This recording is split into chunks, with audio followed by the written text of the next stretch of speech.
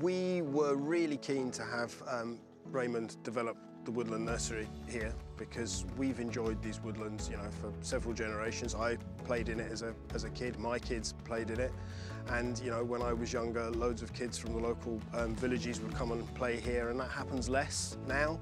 So we were really keen to encourage, you know, other people to enjoy the woodlands, and particularly young people.